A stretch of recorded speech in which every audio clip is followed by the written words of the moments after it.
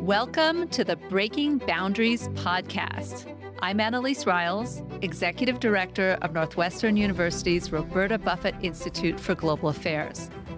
The Northwestern Buffett Institute is dedicated to breaking through traditional silos of expertise, geography, culture, and language to surface novel solutions to pressing global challenges.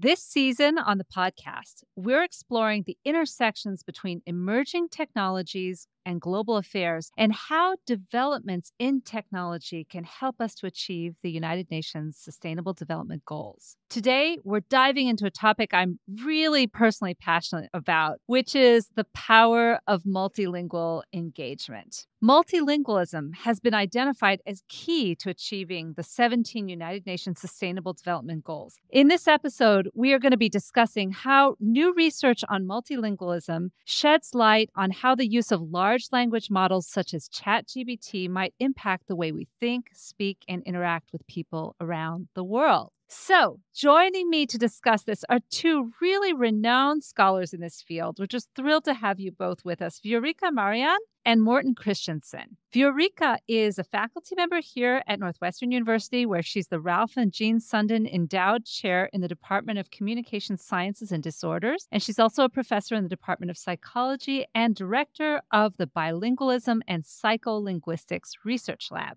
Morten is a cognitive scientist and the William Kennan Professor of Psychology at Cornell University. He's also professor in cognitive science of language at the School of Communication and Culture, as well as the Interacting Mind Center at Aarhus University in Denmark. Now, both of my guests today have new and very widely read books on language just out. Viorica is the author of The Power of Language, and Morten is the co-author of The Language Game with Nick Charter. Welcome to both of you. Thank you so much for being here. Thank you for having us. It's a pleasure to be here. Thanks for having us. All right. So I want to start by asking you each what languages you speak. Viorica, what languages do you speak? I grew up with Romanian and Russian, and then I later learned English and a spattering of other languages, but not to fluency. What about you, Morten? I grew up speaking Danish, and then in school I had English, German, Latin, French, and then, of course, being Scandinavian, we also had Norwegian and Swedish. All right. That was at least 7 in there, 7 or 8. Incredible. So maybe that is the answer to our question here. But Viorica, what got you interested in this topic of language? That's partly the reason. I did grow up surrounded by different languages and being exposed to multiple languages. And from an early age was noticing patterns that may differ across languages and wondering how those change the way we think about the world. Later on, I became more interested in philosophy and found the psychology of language a really good place for the intersection of the two, philosophy of mind and also a language, and studying the psychology of language. What about you, Morten? How did your interest in the subject develop? I guess I've always been interested in language from fairly early on. So I took Latin instead of taking typewriting, which has caused me to write quite slowly on computers up to still now. So that's not perhaps the greatest choice I could have made. But I'd say my real sort of more academic interest came when I took a course in psycholinguistics when I was doing a master's degree at University of Warwick in the UK. And I just fell in love with it. And I thought, wow, this is just the coolest subject ever. And I sort of never looked back. Morten, I want to start with a big question for you first, because you've written in your book that our species' defining characteristic is language. Can you explain a little bit what that means? Because I think many people think, oh, well, don't primates or some other animals have something like language? And what about machines? Do they have a language? So what do you mean by that? What is unique to human beings? Well, first of all, when we think about language, it might be useful to think about if you lost language. So, for example, that it might happen to us if we go to a foreign city and we don't understand the language. So we sort of realize just how important language is for a lot of what we do. But more generally, from evolutionary perspective, the human language abilities essentially allows us to transmit knowledge across generations without new generations having to redo everything that the previous generation had to sort of work out. We can tell individuals how to do this, how to do that. And it also allows us to create all sort of agreements, laws, regulations, norms, and so on that can regulate how we live together in various kinds of societies and cultures. And so without language, we wouldn't be able to build build up this very complex system of rules and norms that govern the way we live together in modern societies. And it doesn't really have to be any industrial society. It can be any kind of society. Without language to allow us to negotiate, to sort of help each other problem solve, we wouldn't be where we are today, for better or worse. Now, of course, we can also now use our language technologies to perhaps even destroy the world, as we seem like we sometimes want to do. And maybe this gets to what your definition of language is, but why is it that you wouldn't say what primates do or what dolphins do or what computers do is language? Well, I think that other animals certainly have very complex and sophisticated communication systems, but they don't really allow for the kind of sort of cultural transmission of huge amount of knowledge across generations that we see in the human case. Now, we do see some aspects of culture in some primates, in some animals, but it's at a completely different scale than what we see in human societies. So that's why another aspect of it is that, so if we look across species, we see all sort of amazing ways in which animals are communicating using chemistry, using visual signals or scents or all sort of things. But when you look within a given species, you actually see very little variation in the communication system for that species. Whereas when we look to human language, we have more than 7,000 different languages across the world, and they differ in all sort of amazing ways. And we don't really see that in other communication systems. That's probably part of what gives language the power that we can use to sort of develop societies and negotiate and solve problems. Well, that's a perfect segue to your work, Viorica, because you are really a specialist in that linguistic diversity and in multilingualism. So tell us a little bit about what the trend is here. Is the diversity of languages increasing, decreasing? What's happening there? So it is estimated that a little over 7,000 languages are being spoken in the world today. There were a lot more just a few years or decades ago. And with each year, we lose a few more languages. The rate varies, but it is estimated that about 9 become extinct each year. It is possible that that rate will speed up over time. There are multiple reasons why languages are dying and becoming extinct. But overall, we are still continuing to be a linguistically diverse society. Humans speak multiple languages. Many people speak more than one language. So there is still a lot of linguistic diversity in the world. So you were just mentioning that languages become extinct. Are there ever any new languages being created? Yeah, so there are a number of reasons why languages are becoming extinct. Some of them are globalization, industrialization, migration, some cultural replacement and dominance, colonialism, all of these historically reasons why some languages fade out. New languages do emerge. For example, new sign languages. Some appear spontaneously and are developed by societies. Artificial languages, including languages like Esperanto, for example, computer languages, or languages that appear in fictional universes created all the time. But natural languages as a whole, their number is on decline. So let me ask you, Viorica, about the trends around this declining multilingualism, because it seems like a lot of the business world now is using English. I just heard a story on NPR about the fact that the number of American students studying Chinese is decreasing dramatically. And the argument was, well, most employers don't need a Chinese speaker anymore because they can just use a computer, or they can hire a native Chinese speaker because we have plenty of those. So this idea that we're going to farm out the task of multilingualism to the English learners rather than the learners of Chinese and other language from the native English community. Why do you think this is happening? And is it a good or a bad thing for a society when their own language, like English, becomes dominant such that they don't have to be the ones to learn a second language? Right. So cultural dominance and economic dominance is a big factor there. English is indeed one of the main dominant languages in the world, as is Mandarin, for that matter. This is also part of the reason why many of the small languages are disappearing and the major languages are becoming even more dominant. But at the same time, we have two things going on here. The linguistic diversity in the world and also the linguistic diversity within individuals, where there are, in fact, a lot of people who speak two or more languages. They are the majority of the world population, and they are also on the rise in the United States. So yes, English is a dominant language. Yes, many people choose English as the primary language of communication, but the number of people who speak more than one language in the United States is also increasing. And one of the things that I loved learning about in your book, Viorica, is about all the advantages to a person, to an individual, cognitively, when they know more than one language. Could you share just a few of those advantages? Yes, so language is so powerful in how it shapes our minds and how it shapes our brain and how it shapes societies. So its influence can be found from the neural level to the entire social society level. For example, one of the things I talk about in the book is speaking multiple languages is related to cognitive health, especially during aging and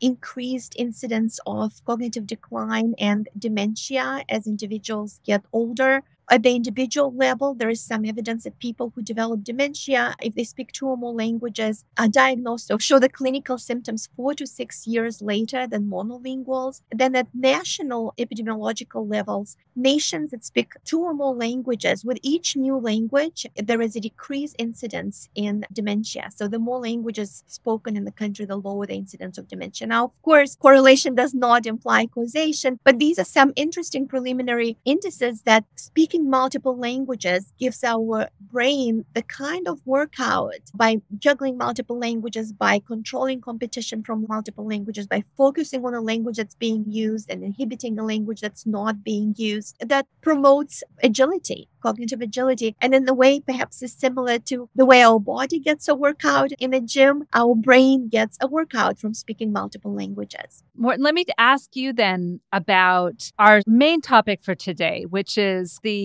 impact of new AI technologies on language. So in the conclusion to your book, you address this issue directly about what parts of translation could be taken over by computers and what part will never be taken over by computers. Well, not only when it comes to translation, but when it comes to sort of language use in general, these new AI systems are incredibly proficient in many ways. And so they only do one thing that they do somewhat well, but what they're not so good at is sort of the kind of back and forth that we normally do when we engage in conversation with one another. So these systems are trained by going through hundreds of billions of written text. So they're trained on text rather than on interaction. So whereas kids learn language, they grow up learning from interacting with other people, other kids, other adults. But that's not how these systems learn. Nonetheless, they do pick up a surprising amount of language. And certainly, like 2 years ago, I would not have predicted we would have these systems today that can use language as well as they can do today. But they're not using it for communication as such. They're using it because you ask them a question or you ask them to interact about this or that. They're not really engaging in the back and forth that we normally do. And they don't seem to be using some of the kind of mechanisms that we normally do use when we're interacting with one another. So, for example, typically when you're in conversation with somebody, you might nod your head to indicate that you're sort of on the same page, or we might say, and so on. We may also, if we sort of kind of beginning to think that, oh, I'm not really understanding what it is you're saying, we might ask for what's called a repair. So I might ask you to say, oh, what did you say? Did you mean this or that? But you don't really see this. And so they're not really catching up on this kind of give and take that's part of a conversation. That is really an Achilles heel of these systems, that they can't really engage in that. But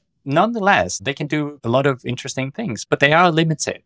So do you think, Morten, that this improvement that you've seen is a curve that will eventually sort of flatten out, that there will come a point of diminishing returns where these technologies will not be able to get closer and closer to human language use? Or do you think that over time we're going to see them break through those ceilings that you just described as well? To be honest, I don't know. Fair enough. And I think, again, they have, in just a few years, they have just taking off in a variety of ways. Now, they do that primarily within a particular language, that is English. Now, I have been surprised in how well something like ChatGPT actually works for Danish, which it hasn't really received that much training on, but nonetheless, it actually does surprisingly well. And I think one of the things that's sort of underestimated with these systems, and that is that they might sometimes say things that are either factually wrong, or they might say things that semantically or sort of in terms of their meaning doesn't quite make sense. But most of what they say is almost always grammatically correct. It's rare to see them produce text that is not what we would think of as grammatically correct. So in that regard, they can be quite useful. And I think it actually shows something quite deep about human language learning. So for a very long time, there's been a huge debate about human language learning regarding whether we need something built into our brains to be able to learn language. So people like Noam Chomsky and Steven Pinker has long argued that. But what these models show is that you can generate grammatical language purely from just going through billions and billions of words. And that's sort of an existence proof that you don't necessarily need these built-in sort of super rules or whatever you want to think of it, sort of grammatical knowledge that we've sometimes heard about. So that's a hopeful note for us. And Viorica, I want to ask you if you could share some of the notes of caution that you've raised, because in a recent op-ed in the Washington Post, you suggested that perhaps there might be some ways in which these new technologies could negatively impact linguistic diversity, right? Yes, and I think Morten is absolutely right that we don't know. Nobody really knows right now what will happen. We can make our best informed guesses based on what we know, but really it's difficult to predict what will happen. In terms of linguistic diversity, if we take a long-term approach and look at this, over time, large language models are likely to favor the larger dominant languages even more so, and to disfavor the smaller languages. And that's because, like Morten alluded, the data sets that they're being trained on vary across languages. Highly spoken languages or languages that have a lot of text online are trained to a higher degree of precision and just become better and stronger. And then languages that have fewer online resources are not as trained, which results in basically roughly 20 languages, more or less, being the most dominant